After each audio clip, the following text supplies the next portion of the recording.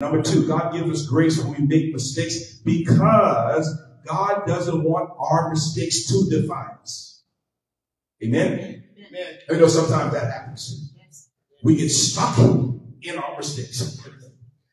Then our mistakes start to define who we are. It becomes our identity.